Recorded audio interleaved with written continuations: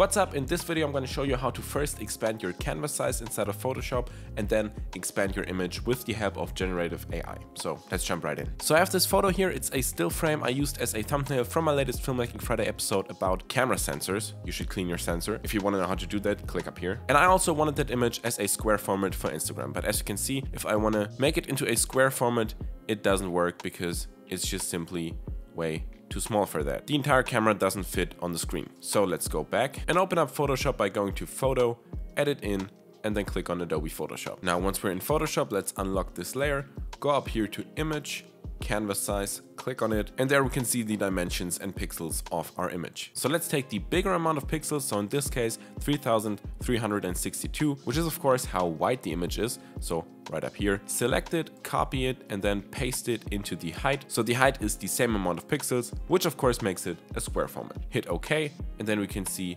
up here and down here we have an expanded canvas size. But of course right now it's still empty. So let's go to the lasso tool and then select the image just like this. Oops, it's a bit hard with the trackpad and not the mouse to keep it somewhat stable, but there we go. Now we only selected the image right here and not the empty parts, which is why we go to select, inverse, and now we have inversed our selection, so everything besides the image is selected. And now we go down here and hit Generative Fill and just type in expand the image, hit the enter key, let it generate for a second, and once it's done, we can see the image is expanded, we have more headspace right here, and we have an extended desk right here where the camera is standing on. That's it. That's how you first expand your canvas size and then use Photoshop's Generative AI to fill out and expand the image. I hope I could help you with this video and you learned something new. If you did, please be sure to hit that like button and also consider subscribing right here for more videos just like this one. You can find more Photoshop tutorials right here